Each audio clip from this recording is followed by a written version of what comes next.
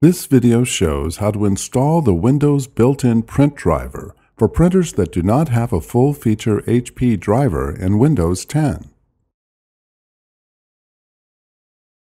If a full-feature driver from HP is not available for your printer, you must install the built-in print driver. Before you install the print driver, connect your printer to your computer using either a USB wired or wireless connection. Next, type Change Device Installation Settings into the search bar. Then select Change Device Installation Settings from the list of results. Select Yes, do this automatically. Then click Save Changes.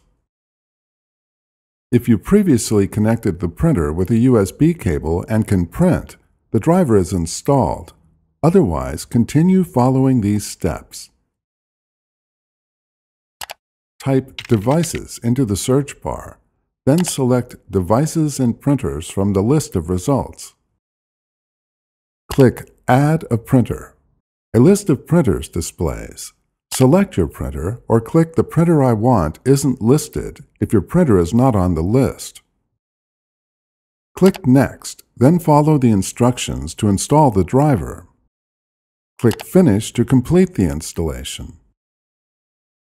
You can find additional helpful videos at hp.com/support videos and on our YouTube channel, youtube.com/HP printer support.